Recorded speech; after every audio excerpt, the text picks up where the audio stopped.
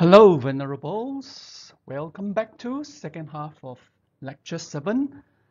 Hope you're all refreshed for this second half now. Now let us... In the first half of Lecture 7, we've covered the role of faith, a conceptual understanding of morality, then looking at the three components of right speech, right action, right livelihood, and then the practice of morality 1, precepts, the 5 precepts, the 10 causes of unwholesome action and vegetarianism. So now let us go on to finish precepts, then move on to family relations and social relations. The practice of morality 3, economic welfare and political governance, and then a few words on homework and reflections 4. Now, we have talked about 5 precepts here for lay people: no killing, stealing, sexual misconduct, lying, intoxicants. And now let us move on to the 8 precepts. So we're on page 5 of lecture 7 notes now. If you are with us, if not, just listen and then you can review the lecture notes subsequently. Now, the committed lay follower may practice on special occasions for limited periods. Here, the third precept, right? The third precept of the 8 precepts of avoiding sexual misconduct is replaced by avoiding all sexual activity. There are another 3 precepts of avoiding, and these 3 are eating at an unseasonable time.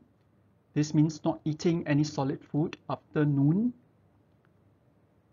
Then avoid dancing, singing, music, and visiting shows, wearing garlands, perfumes, finery, and adornment. So in other words, avoiding entertainment, makeup, perfume, jewelry, and exquisite colorful clothes.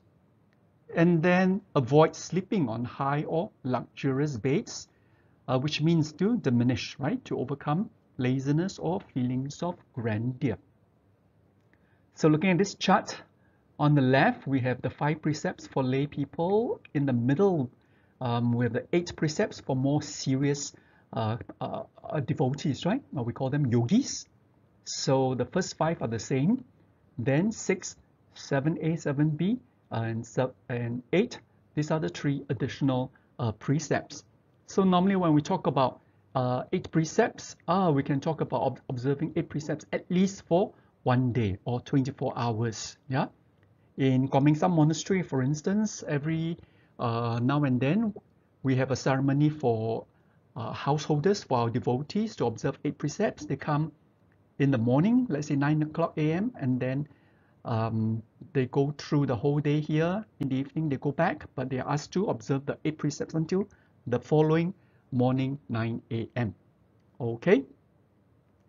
And of course, one can also observe 8 precepts for a longer time if one wishes. Then let's move on to the 10 precepts.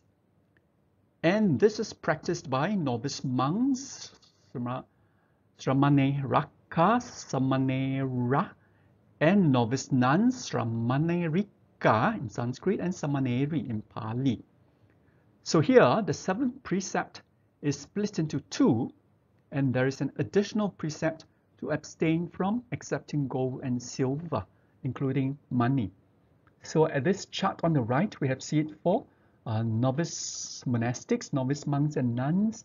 So basically the first 5 again is the same, and then the next 4, right, is actually the same as the 8 precepts, except that for the 7th precept of the 8 precepts, it is broken into 2, right, for the novice monastics.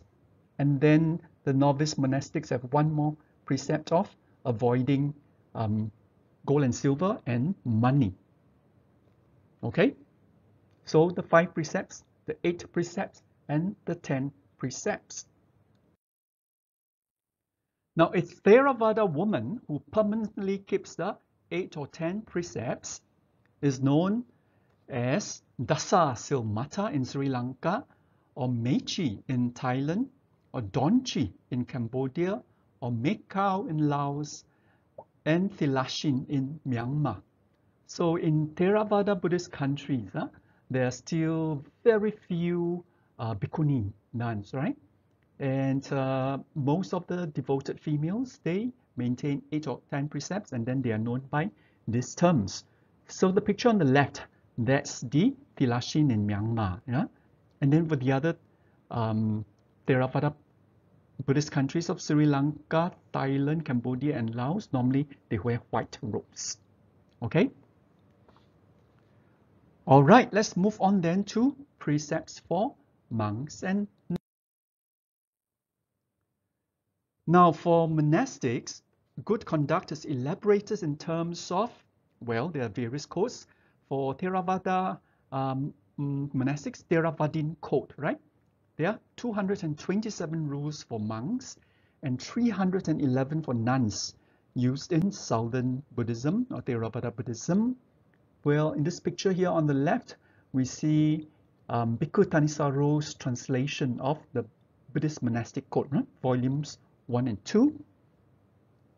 And then there's the Dhammaguptaka code, which consists of 250 rules for monks and 348 for nuns, and they are used in Eastern Buddhism, basically referring to China, Korea, Japan, and Vietnam, right?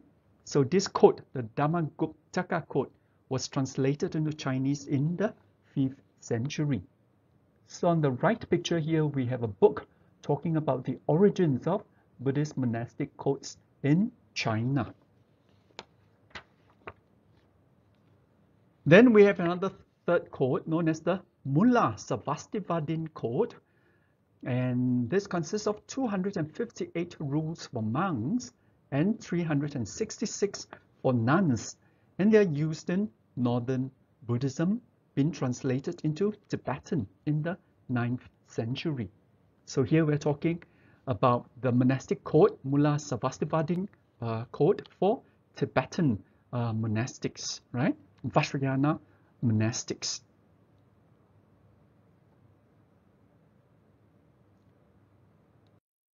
The practice of good conduct, like faith, is orientated towards meditation practice. The 10 causes of unwholesome action cause harm to others, bring unpleasant results upon us, damage our sense of well-being, and result in feelings of guilt and remorse. Keeping the precepts will free our mind from guilt. It has a strong protective quality, warding off danger, and better prepare us for meditation practice, for the stilling and calming of the mind. Okay, so we've talked about faith earlier on. Now when we talk about morality, good conduct, ethical discipline, they are also important for meditation practice. So if we avoid the unwholesome actions, then we will not have guilty feelings. When we keep the precepts, we will have a strong protective quality. We will have a calm, clear, peaceful mind, and this will prepare us for meditation. Hence, one who abides by the precepts experiences a blameless happiness within. A blameless happiness means the happiness of morality. Such a person feels at ease, at peace, and feels like a king duly crowned and with his enemies subdued. So take a look at this slide here. On the left here, for somebody who's been doing unwholesome things, when he sleeps, he will not have a good sound sleep, right? All kinds of nightmares. On the other hand, for somebody who abides by the precepts, when he sleeps, he will have a very sound sleep and have wonderful dreams, or perhaps of the Buddha and other heavenly beings. So he will feel like a king, duly crowned and with no enemies, right? All the enemies all subdued by his good conduct, by his morality, by his ethical discipline. So in this context, the Dalai Lama tells us that I believe that the only true religion consists of having a good heart. Okay, a good heart. So this is at the core of morality, at the core of good conduct, ethical discipline. To have a good heart, no matter what religion. So far we've talked all about individual practices of morality, isn't it? Yeah, 5 precepts, 10 precepts, 8 precepts, 10 precepts, the monastic codes. Now let us move on to the practice of morality in terms of family relations and social relations. Now, within the social unit of the family, members need to fulfill their reciprocal responsibilities if they want harmony and happiness. Yeah, so this is the part about family relations. Similarly, in the society as a whole, all members of the community need to fulfill their responsibilities so that everyone will be able to live in security and peace.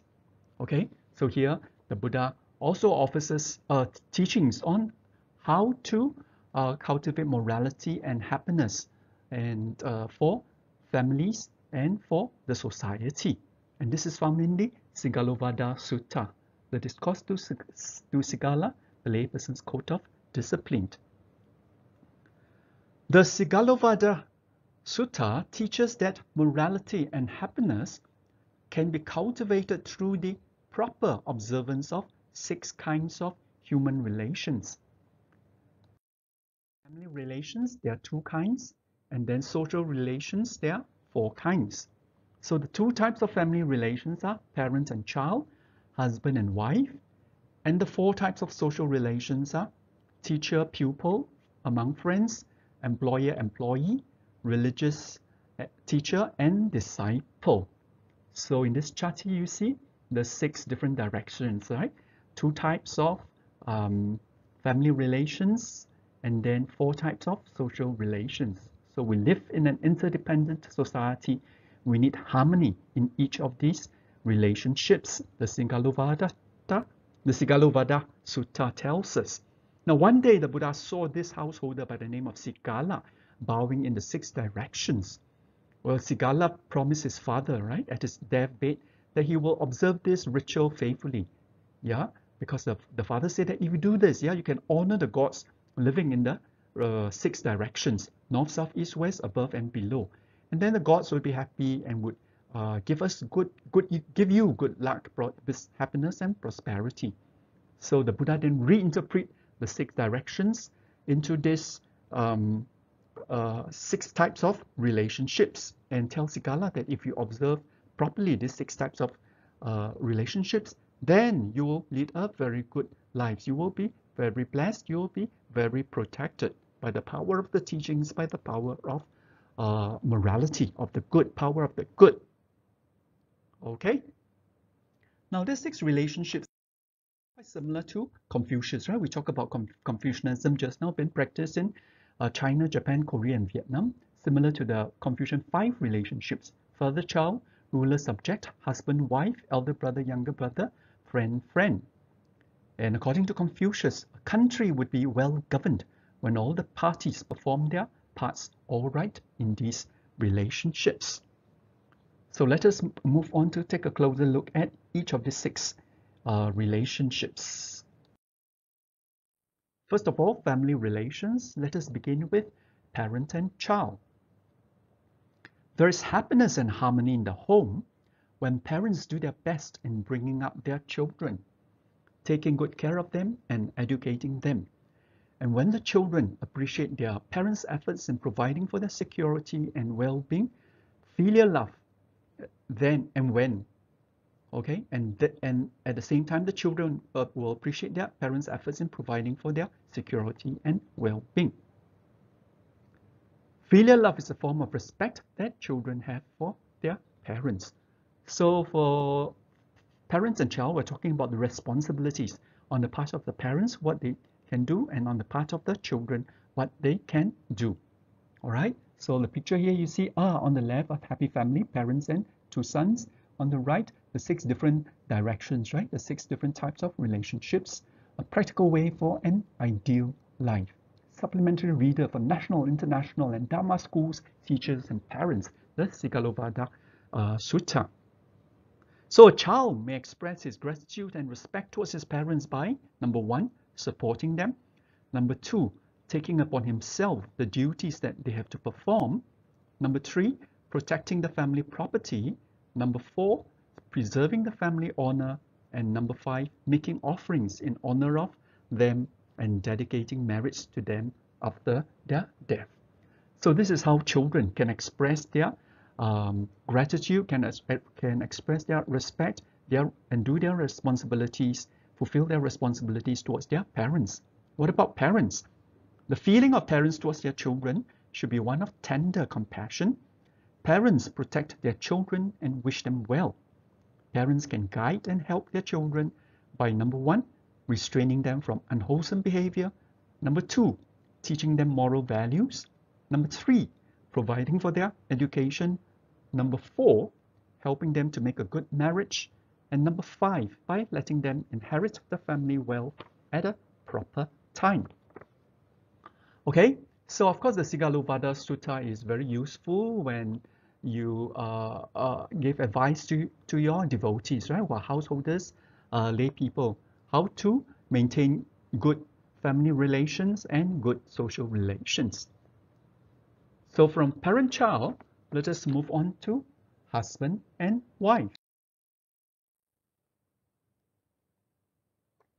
Well, marriage is a partnership that allows the husband and wife to share their individual strengths and talents.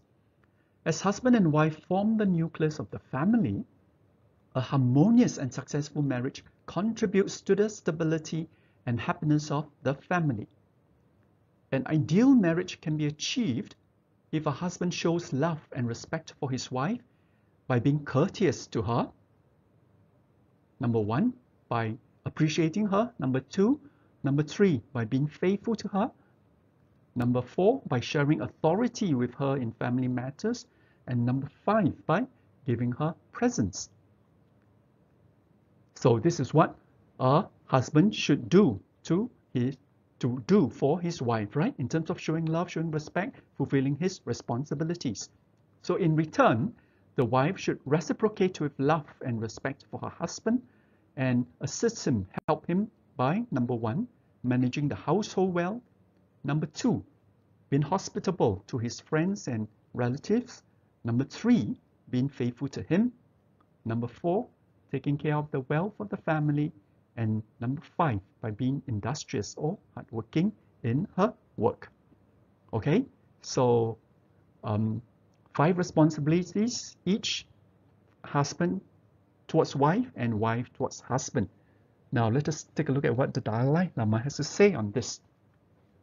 The question of world peace, the question of family peace, the question of peace between wife and husband, of peace between parents and children, everything is dependent on that feeling of love and warm-heartedness. So here, the Dalai Lama is giving us advice on how to maintain peace, in the family, between parents and children, husband and wife. So we have family peace, and then also once we have family peace, in terms of world peace. Okay, and the crucial thing is to have feelings of love and warm-heartedness. And kindness is the key to peace and harmony in family life. So cherish, nurture, love, warm-heartedness, kindness, and then we'll have peace and harmony in family life between parents and children, wife and husband. A loving atmosphere in your home is the foundation for your life. Okay, so again, the home is very important. If we have a home filled with love, then the children, every member of the family, right? The children, the parents, if the grandparents are there, everybody will feel a sense of love, a sense of appreciation, a sense of gratitude. So a loving atmosphere. So a Buddhist home When there's love in the home will always filled with happiness and laughter. But if there's discord, that means conflict, the home will be racked with sorrows. When discord arises within one's family, one should not blame others, but should examine one's own mind and follow the right path. Okay, so have love in the family, tell your devotees, then they will have happiness, they will have laughter. But if they have quarrels, conflicts, and all kinds of unpleasantness, then there will be all kinds of sorrow for the family. And do not blame others, right? Always examine themselves to examine their mind, their own minds, whether it's wholesome, and then make sure they do the right thing. So we have covered 2 types of family relations, parent and child, husband and wife. So let us move on then to the 4 types of social relations, beginning with teacher and pupil. Okay. Now the teacher-pupil relationship is important in society because of the knowledge, moral values, and wisdom that a teacher can impart to his pupil in order to help him develop his potential to the fullest. So on this picture here, again on the right, Sikalovada Sutta, and on the left, you have the teacher, right? Here presumably somebody who has graduated with a degree, so you wear that kind of, convocation hat, and then the other students studying diligently. So teacher-pupil relationship, of course, very important, right? All of us go through these phases of relationship. Yeah, normally in Singapore, a child may go for pre-kindergarten for a couple of years, then kindergarten for 2 years, then primary school for 6 years, then secondary school for 4 years, then 2 years of junior college, or 3 years of polytechnic, and then 4 years of university education. And then if you go on, you have another 1 or 2 years of masters, and then at least another 3 to 4 years of PhD for those who are interested in following through the entire education spectrum. Okay, so teacher-pupil relationship, very important for one's life. So what should a student do? A pupil or a student should show respect and gratitude to his teacher by, number 1, rising from his seat to greet his teacher. Number 2, attending to his needs in teaching. Number 3, being eager to learn from him. Number 4, giving him additional help. And number 5, listening attentively when he is teaching. All right? And then in return for the pupil or student respecting the teacher, what should the teacher do? So the teacher should show his affection and concern for the well-being of his pupil by, number 1, being an example of correct behavior. Number 2, seeing that he masters the knowledge and skills taught. Number 3, using effective methods of teaching. Number 4, introducing his pupils to his own friends and associates. And number 5, caring for his welfare and safety.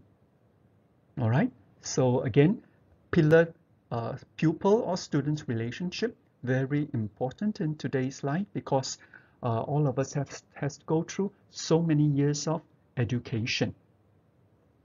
Now, if the teacher is not morally upright, then there can be lots of problems. Yeah, sometimes in the newspapers in Singapore, you hear of misdeeds by some teachers. Yeah, maybe paying too much attention. Yeah, engaging in improper sexual relations, sexual harassment towards students, or setting a bad example for the students.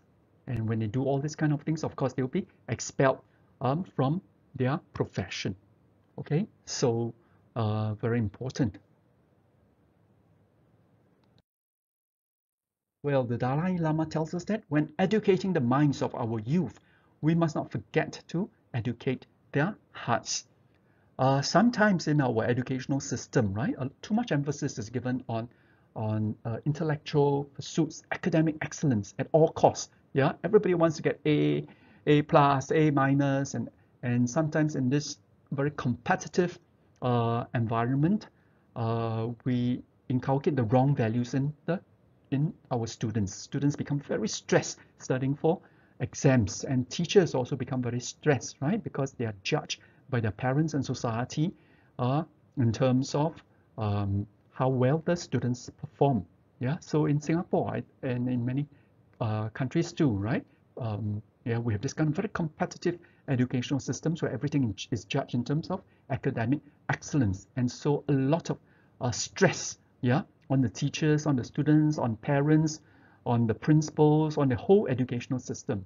Yeah, so the Dalai Lama tells us that we must remember that we should not just educate the brains, right, the intellectual capacities of our youth, but we must also educate their hearts, meaning inculcate in them good conduct, inculcate in them morality, inculcate in them ethical discipline, so that they will be useful citizens of the family, useful citizens of the community and society, and useful citizens of their countries and of their world. Okay, so don't forget the moral dimension of education. Then let us take a look now at the relationship between friends. Everyone wishes to have friends. The test of true friendship lies in the genuine concern, sympathy, and understanding shown by one person towards another at all times and in all circumstances. So again, throughout our whole life, right? Different stages of our life, we have different kinds of friends, yeah? Good friends, not so good friends, yeah? Best friends. So in this picture here on the left, you see, good friends care for each other. Close friends understand each other. But true friends stay forever, beyond worlds, beyond distance, beyond time. So I'm sure each of us, we have our own kinds of friends. Well, for me, I'm already 58 years old, and yeah, I'm still in touch with some of the friends that I've made in primary school when we were 6 to 12 years old, in secondary schools when we were 12 to 16 years old, in junior colleges when we were 16 to 18 years old, and for me, I had to go through 2.5 years of national service. So between the ages of 18 and 21, I still keep in contact with some of my friends, which I have during my national service in the military. And then after that, of course, I still keep contacts with some friends from the university, right? And that's when I'm 21 to 25. After that, I did my PhD for 5 years, from 26 to 31 years old in the States and in Japan, and I still maintain my contacts with friends over in the US, in Japan, and in many other countries too, right? Because when I did my PhD studies, I get to know friends from other countries as well. Okay, so friends, of course, are very important for us throughout our whole life. So a person extends how to be a good friend, right? A person extends his friendship by, number one, being generous, number two, being courteous, number three, being helpful, number four, by treating the other person well, and number five, being sincere. Okay, so if we can do this, then we will have good friends, and then our friends will also reciprocate, will also return the good favor. So there are certain obligations one fulfills towards one's friends. A person reciprocates true friendship by, number one, protecting the other party when he is careless. Number two, protecting his property when he is neglectful. Number three, offering him refuge when he is in danger. And number four, not deserting him when he is in trouble. And five, by respecting other members of his families. So this is the advice given in the Sigalovada Sutta on how friends should relate to one another. Well, the Dalai Lama tells us that true friendship develops on the basis of human affection, not money or power. right? In today's materialistic society, of course, many people are obsessed, over money and power, cravings for money and power. Sometimes when they make friends, they're not really interested in true friendship, right? They just make use of friends for their other more ambitious goals of accumulating more money or power. So this is very good advice from the Dalai Lama, right? True friendship develops on the basis of human affection, not money or power.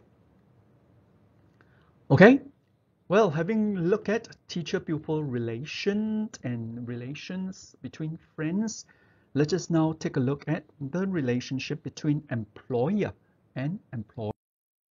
Okay, so a boss and his worker.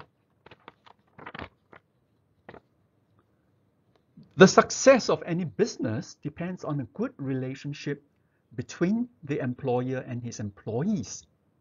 If the relationship between them is strained because of a lack of concern and understanding on either side or both, they cannot do their best. Okay, so when we work in a company, right? Again, we're talking about householders in general. When we work in a company, we must maintain good relations between ourselves and our bosses, right? Our maybe an immediate boss or higher bosses. So in this way, then the whole company can function effectively. So in this picture here, you see on the left, there's this acronym TEAM, which means team, right? So team stands for, T stands for together, E stands for we, A stands for achieve, and then M stands for more. So team, together we achieve more.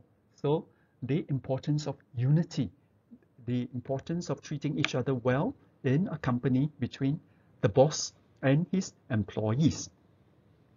So with this in mind, the employer must look after his staff by, number one, assigning them work according to their capabilities. Number two, giving them fair salaries. Number three, providing them with medical care. Number four, letting them enjoy special benefits such as bonus and allowances. And number five, by giving them leave at the proper time for vacation or leave to attend to urgent family matters. So as a boss, this is what a good boss must do, right? In terms of providing welfare and benefits for his staff. So normally in a company, this kind of matters, staff matters, personal matters are managed by the Department of Human Relations. We call it HR, right? HRM, Human Relations Management. So in our monastery, Gomingsa Monastery, we have a Department of Human Relations, and the staff there, right, will formulate all kinds of policies on staff welfare and benefits to make sure that all the staff in Gomingsa Monastery can get along together peacefully, and work for the good of the monastery. This is important because in our monastery we have about 200 staff. Very big monastery. So that's what the boss should do.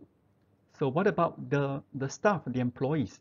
In appreciation of the employer's concern, the employees should reciprocate by, number one, being punctual and showing initiative in performing their work. Number two, by seeing their work through to its completion. Number three, by being honest. Number four, by doing their work well. And number five, maintaining the good reputation of the employee. So the staff, right, and the employee on his part must fulfill his obligations towards his staff so that he can justify earning his salary. Okay. So this is some advice on human relations management. The degree of closeness in these relationships will depend on both the employer and the employee. Three mentioned here: mutual reliance. The employee is relying upon the employee to perform her job, and in doing so, keep the business running smoothly. So each depend on the other, right? The boss and the staff. Relationship building. The employer and building an employee relationship is one that must develop over time. Okay, so not only must the boss and the staff depend or rely on each other, they must build up their relationship for the better. boundaries. In employee and employee relationship, boundaries should exist at almost all companies. So particularly for the relationship between boss and subordinate, right? One cannot be too friendly, right? It's a different kind of relationship from between friends, yeah? Because one is superior, one is subordinate. So this kind of distinction, this kind of boundary must work. Otherwise, yeah, there may be all kinds of complications.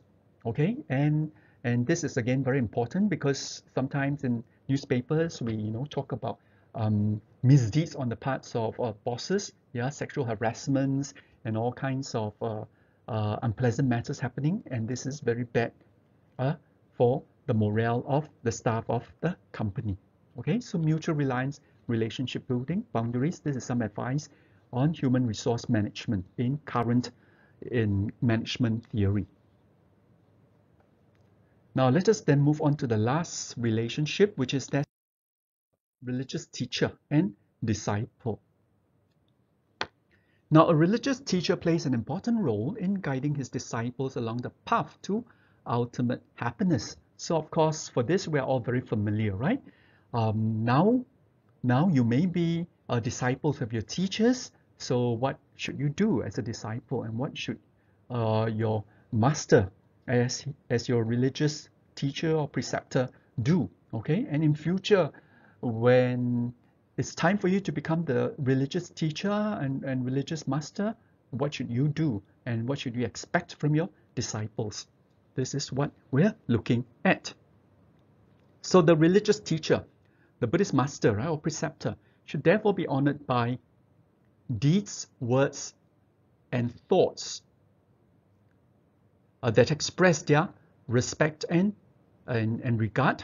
They should be welcome in their disciples' homes, and they should be provided by their material needs. So this is what the disciple should do in terms of showing respect, taking care of the religious teacher, yeah, through his deeds, words, and thoughts, and then through welcoming the religious teacher and then providing him with material needs. So here we're really talking more about householders, right? Roles in relation to monastic teachers. Okay. So the religious teacher, teaching with such affection and regard by his disciples, should show his compassion for them by, number one, correcting them when they behave badly. Number two, encouraging them to do good. Number three, being kind towards them. Number four, teaching them the truth. And number five, showing them the way to happiness in the future. Okay, so in return for the respect and honor shown by the disciple to him, the religious teacher should do all this thing, right? To guide his disciples towards the correct path of bodily action, speech, and mental development. Here, the Dalai Lama says that in the practice of tolerance, one's enemy is the best teacher. So here we're talking about teachers. Every person that we come across in our life, right, can be our teacher, right? There is always something that we can learn no matter who we come across in our life, whether it's the cleaner, yeah, of our classroom, or the kitchen staff of our monastery, or staff taking care of the Buddhist hall, yeah, in our monastery. Any person that we come along, yeah, can be our teacher. Even somebody whom we don't like, right, whom we may regard as enemy, can be our teacher, because they can teach us a lot of things, especially the practice of tolerance and patience. Okay. So in summary, in pointing out how people should behave, the Buddha has provided us in the Sigalovada Sutta with guidelines that promote respect and responsibility among members of the society. If these guidelines are followed, they will result in a society in which all can enjoy peace, happiness, and prosperity. All right, so we've covered 2 2 kinds of family relations and 4 kinds of social relations as taught by the Buddha in the Sigalovada Sutta.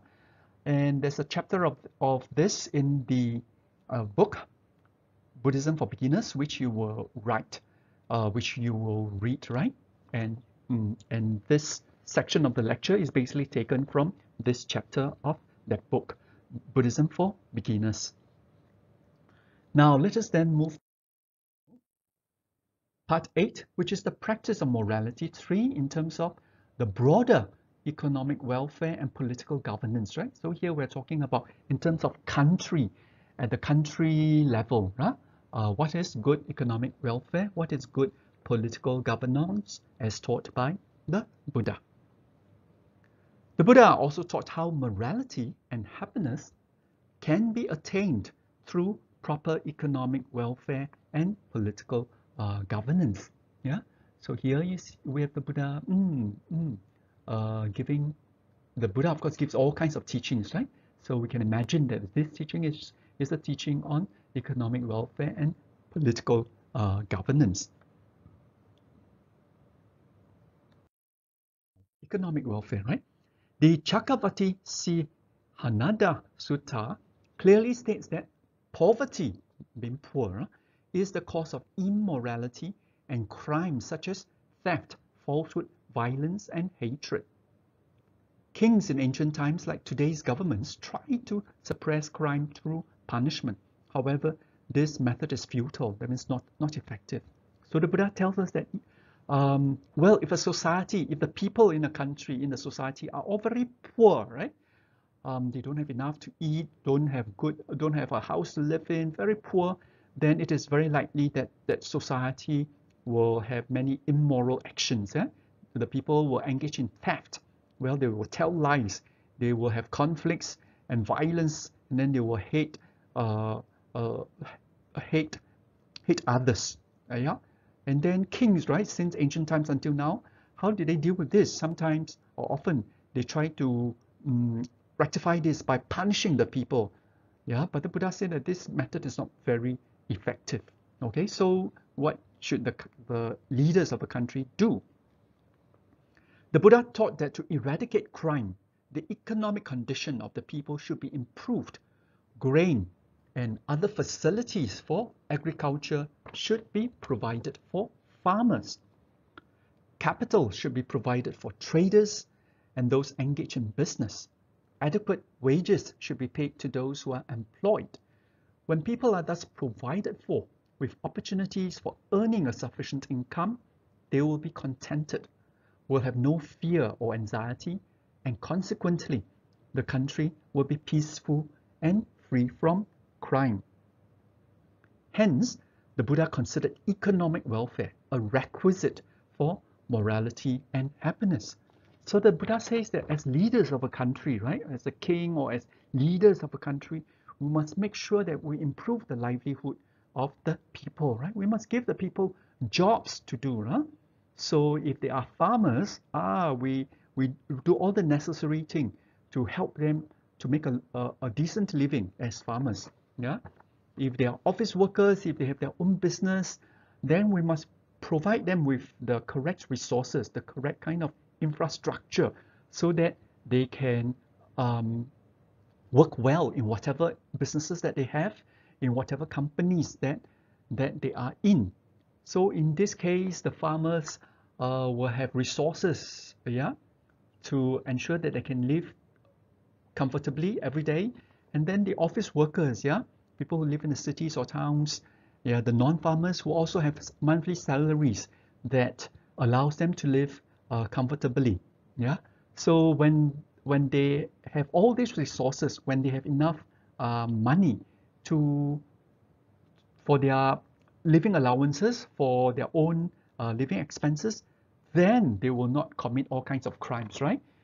They will not engage in violence. They will not do all kinds of immoral things like telling lies and fighting and quarrels and having conflicts with all kinds of people. So leaders should give attention to economic welfare. And of course, this is very true, right? Even in modern times, or particularly in modern times, today, look at the COVID-19 pandemic now is sweeping all across the world, right? And then as a result of that, so many jobs have been lost, particularly in the tourism industry, in the food and beverage industry, and from this onwards, right, it affects all sectors, yeah. And the governments of every country is trying to do their best to create jobs, to overcome this unemployment problem. Like in Singapore, for instance, the government has been pumping in lots of money, right, to try to revive the economy. Yeah, it's giving like $100 voucher to every adult so that they can help to boost up the tourist industries, right, to stay in hotels, to visit all the holiday spots. And then airline companies, right, are also very badly affected. So the government is trying their best also to support SIA, right, the National Airlines of Singapore. You know, a lot of pilots have been retrenched or taken off work. Then the cabin crew also. Yeah, so in this very terrible times of economic losses, the governments, the leaders of every country should try their best to think of ways how to continue to ensure that the people of the country can continue a decent life in the midst of all this tragedy, right? All this suffering brought about by the pandemic, and it seems that this pandemic will not be just a short-term affair, but it can stretch over years. Yeah, the consequences of it and its terrible impact on all sectors of the economy. Okay. So in the modern economic understanding, in the discipline of economics, yeah, in terms of economic welfare, we can talk about having real income, we can talk about job satisfaction, employment prospects, leisure time, environment, air pollution, happiness levels, life expectancy, healthcare, education, cost of living, housing. Yeah. So to what extent does the government can provide the citizens, yeah, the people, with all these different factors, with all these different benefits? This is how they can be assessed in terms of providing economic welfare to their people. Okay. So from economic welfare, let us move on to political. The Buddha was just as clear on politics, war, and peace. Buddhism advocates non-violence and peace as its universal message. There's nothing that can be called a just war. Okay. Well, of course, the primary example, the main example in the Buddhist context would be King Ashoka. So in this picture, we have the world's first Buddhist ruler, Emperor Ashoka, who ruled India from 274 to 232 BCE, before Christian era or before Christ, was the first ruler in human history to ban slavery, the death penalty, animal cruelty, and deforestation. He even advocated gender equality in education and religious institutions. Okay. Well, you must be very familiar already with the story of King Ashoka. If not, Mr. John Song will be telling you more in the course on history of Buddhism in India, right? Well, of course, Ashoka in his younger days was very ambitious and wanted to expand and conquer other states, right? To expand his empire. And so there were lots of wars, lots of conflicts. And one of the most devastating, if not the most devastating, was the Kalinga War. And at this Kalinga War, there was so much violence, death, and atrocities that it marked a changing point in Ashoka, right? From then on, he gave up violence and tell himself that he must learn from Buddhism how to be a good leader. So he says, I will change. I will no longer be known as the evil Ashoka, but as Ashoka the angel. And then subsequently, he became a very good Buddhist ruler. And in Buddhism, Buddhism does not advocate any kind of violence and peace, right? There's nothing called a just war. Well, in international relations theory, there is this principle called the just war, right? And then the principle will tell each country, in what circumstances can you justify launching a war? And if you do not fulfill these circumstances, then you should not launch a war. Right? But in the Buddhist context, wars should not be launched at all, should not be tolerated. For a country to be happy, it must have a morally good and just government, as seen in the teaching on the 10 virtues of the king, which in today's context will refer to the leaders of governments. So the Buddha says that if you're a king, if you want to be a good, virtuous king, you must observe these 10 qualities. You must have these 10 qualities. So in today's world, right, we don't talk so much about kings, but the leaders of our governments, they should have these 10 virtues, these 10 qualities. And the 10 virtues are generosity, morality, self-sacrifice, integrity, kindness, self-control, non-anger, non-violence, forbearance or patience, tolerance, and 10, ruling in harmony with the people, not opposing the will of the people. Okay, so these are the 10 virtues of the king, 10 virtues of the leaders of governments. Well, let's see what Ashoka has to say. All men are my children. What I desire for my own children, and I desire their welfare and happiness both in this world and the next, that I desire for all men. So what I desire for my own children, right? What do I desire? I desire their welfare, their happiness in this world, in the next. I desire for all the people who are who lived in my country, right? Not just men, right? Of course, men and women, all the citizens of my empire, they are all my children, according to King Ashoka. You do not understand to what extent I desire this, and if some of you do understand, you do not understand the full extent of my desire. So Ashoka, in a way, is like a bodhisattva, right? Here, King Ashoka, practicing doing all his best to shower the citizens of his empire with goodness, yeah, with virtues. No society can prosper if it aims at making things easier. Instead, it should aim at making people stronger. Okay, so this is one advice given by King Ashoka. Yeah, sometimes, yeah, especially nowadays, right? We talk about populist governments. Right? They try to make the people happy by doing this, by doing that, by giving them this, by giving them that. But actually, it may not be very good for the long-term development of the country, of the people, right? So King Ashoka is saying that we should be doing the right thing to make sure that our people are stronger, more resilient, more able to overcome whatever challenges that come into that they meet, rather than just simply giving them things. Okay. And this is very true, right? In the case of Singapore, for instance, now, because of so many job losses among the people, the government is trying to promote the economy by giving the people's livelihood through all kinds of training. Yeah, we're talking about training in the healthcare, where jobs are created, but training in digital areas, right? Because everything is going electronic now, going digital, right?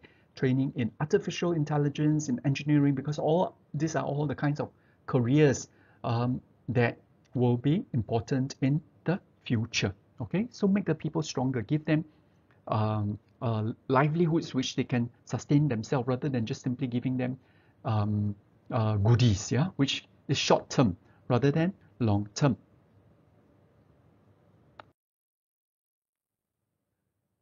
It is forbidden to decry other sects. The true believer gives honor to whatever in them is worthy of honor. So King Ashoka is also well known for practicing tolerance of other religions, allowing all religions in his empire to coexist peacefully, right? He does not forbid any religion or cite any other religions. Okay, so even though he practiced Buddhist values, he did not discriminate against other religions, and this is very important in today's world, right? A multi-religious world, just within one country. Look at Singapore, right? So many religions found here, right? And within each religion, so many different schools, right? Just like Buddhism, Christianity, Islam, so many different schools are practiced here. So we have to respect the government. The country has to respect all religions. Okay? If a country is ruled by leaders endowed with such virtues or morals, the citizens will be happy.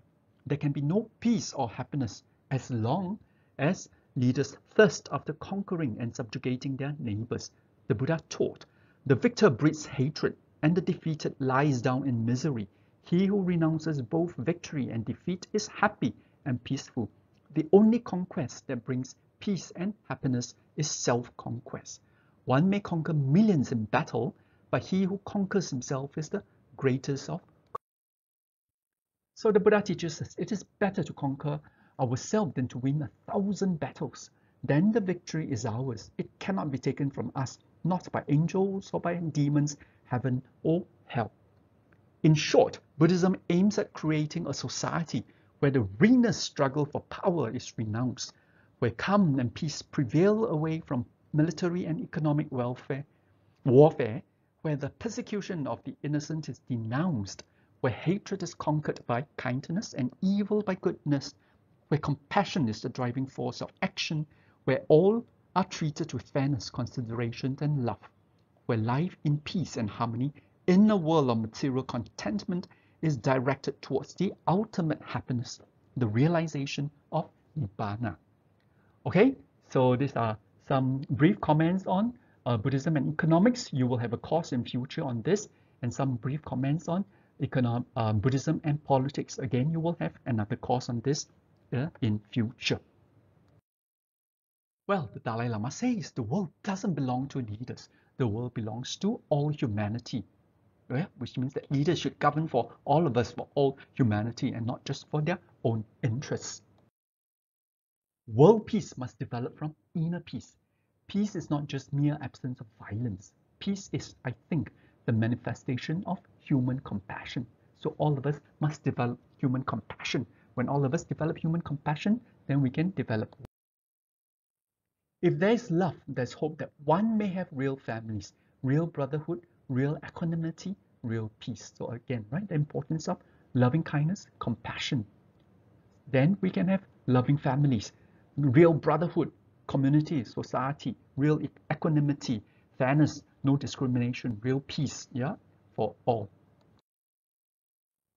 And well, the University of Arizona, this is a seminar on Buddhist ethics in the world crisis, how to have fun while doing the right thing. Not to worry, in future, you will also have a course on Buddhist ethics. Now let's just move on to part 9, homework and reflections 4, which you should submit by 26th of October. Read Santina's The Tree of Enlightenment, chapter 5 on morality.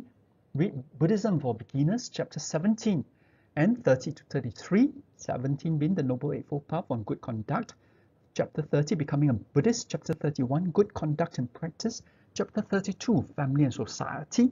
And Chapter 33, Buddhist Observances. Then short essay topic, Seeking Refuge in the Triple Gem. Practicing morality and precepts, maintaining good family relations and social relations, visiting temples, participating in devotional and ritual acts, and celebrating Buddhist events are interesting but unimportant aspects in Buddhism. Such practices are not necessary for the realization of Nibbana. Do you agree? Why? Present your arguments by discussing Chapter 5, Morality of the Tree of Enlightenment, and Chapter 17, 30 to 33 of Buddhism for Beginners. And this essay will constitute 10% of your total course. Great. Length of essay, 500 to 700 words. Deadline of submission, 26th of October. Email to me and make sure you do not commit plagiarism. Okay, let's summarize today's lecture. We started off with the role of faith. Then we move on to take a look at the conceptual understanding of morality. Then right speech in terms of 4 aspects. The avoidance of lying, backbiting, slander, tale-bearing, divisive speech, harsh speech, and idle, frivolous, vain talk. Then right action, 3 aspects of right action, the avoidance of killing, stealing, and sexual misconduct. Then right livelihood, 5 aspects of right livelihood, the avoidance of trades in lethal weapons and arms, animals for slaughter, slavery, poisons and intoxicants, drugs and alcohol. Then the practice of morality 1, precepts, the 5 precepts, 10 causes on wholesome action, vegetarianism, 8 precepts, 10 precepts, precepts for monks and nuns.